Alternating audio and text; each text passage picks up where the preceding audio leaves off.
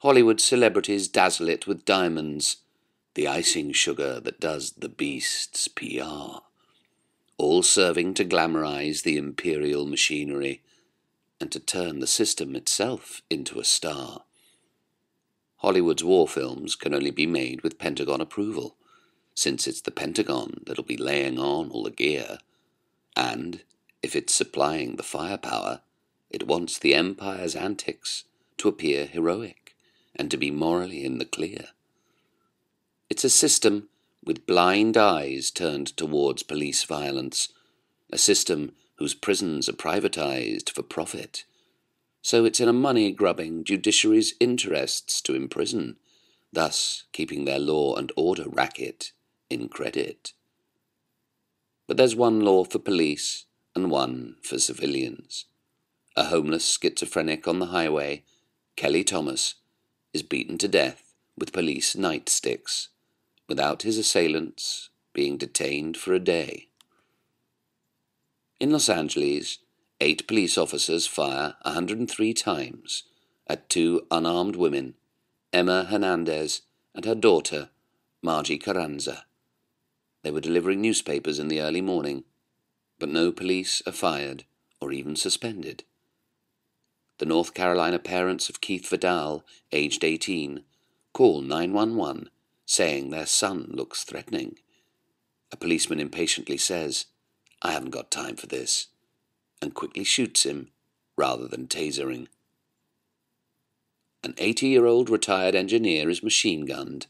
He's unarmed and fast asleep in his bed. Eugene Mallory was no threat to the Los Angeles police, yet a deputy sheriff shoots him stone dead.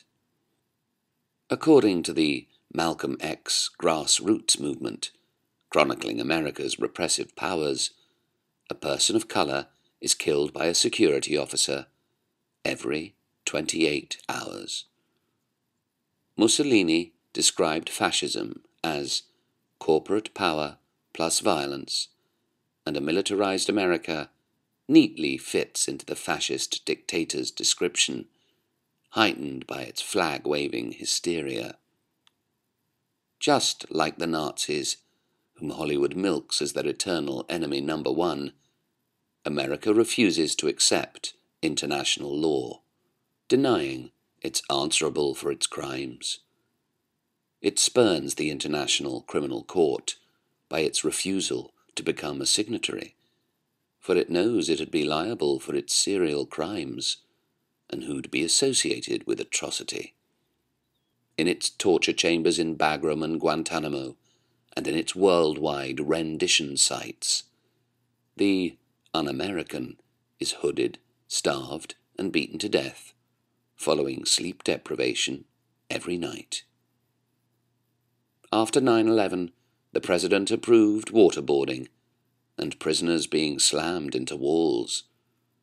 Electric shocks to the genitals yield no useful information, but the CIA's dark side ignores all laws.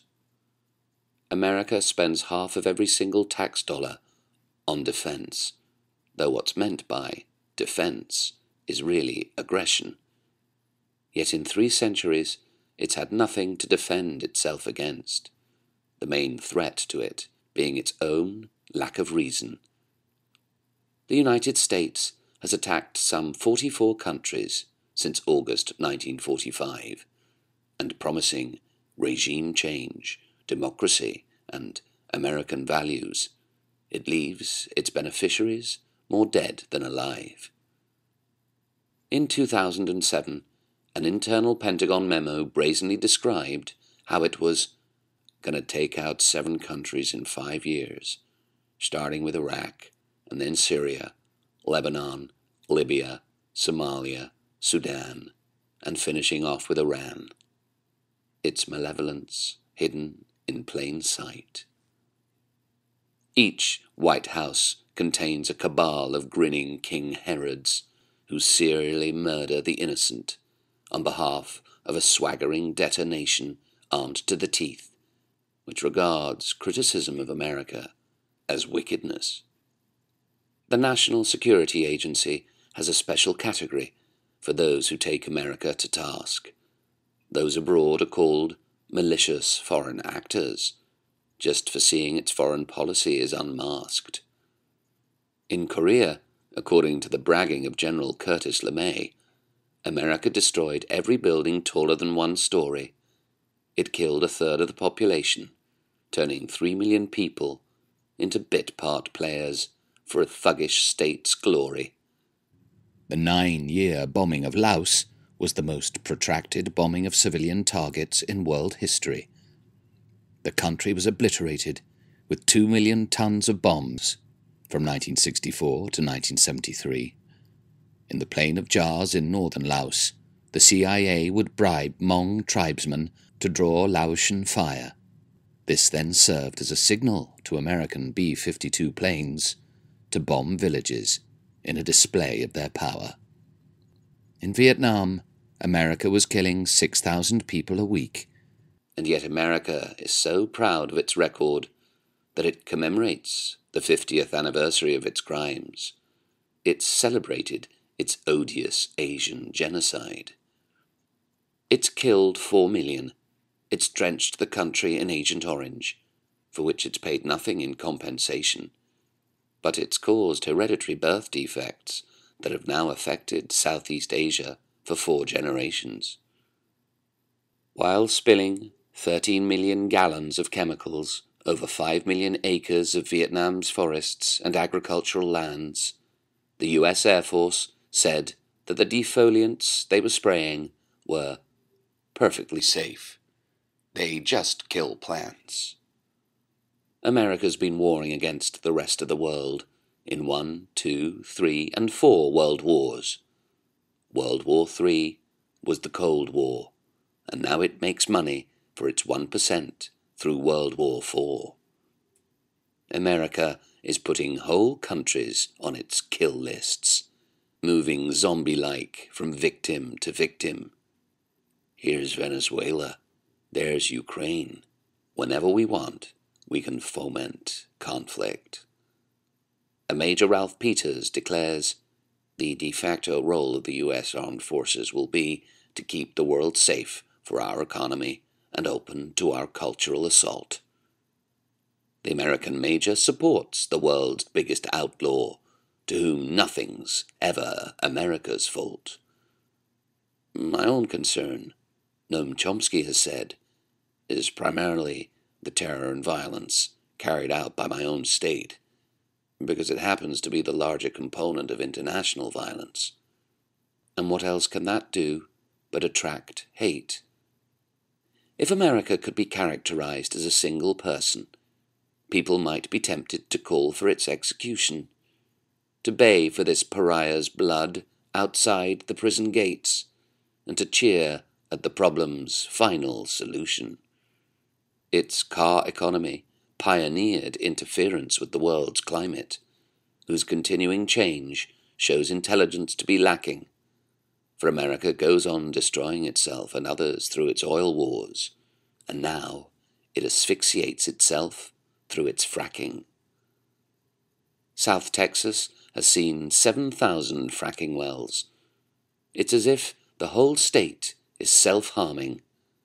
The waters undrinkable, the airs unbreathable, and its gas pollution contaminates farming.